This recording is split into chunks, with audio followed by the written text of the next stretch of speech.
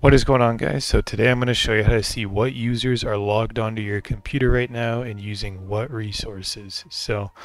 How to do this, you got to right click on the taskbar here on the bottom, which is a new update. Now you can just see the task manager this way. So just click on this and we'll be brought to the task manager. So if you can't do that for some reason, just go to the start menu and then type task manager and you'll find the app that way.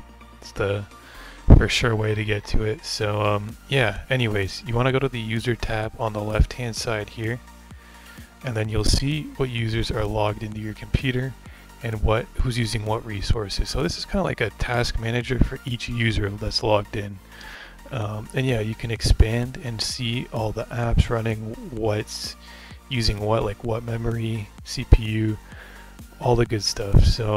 Yeah, and if there's more than one user here, even if it's just you, which is kind of funny if you want to do this, but if you click on the user and let's say it's using way too much resources on your computer and you can't log out of it because like whenever you log in freezes it up, I don't know, just click on the user here, click on the three dots at the top. Actually no, click right here, disconnect. They moved it. It used to be in the three dots, but you can just click disconnect and it'll log them off Windows. So that helps. You can also do open file location.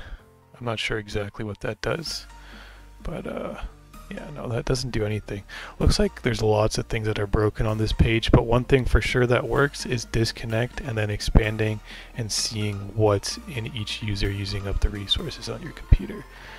That's for sure, and then run new task will work, and this will run it on the user that you have expanded currently. So yeah, sorry for the little hiccups in this demo, guys. I don't know why there's broken buttons on the screen. Oh look, now it works after I open the control panel once. It brings me back to the screen.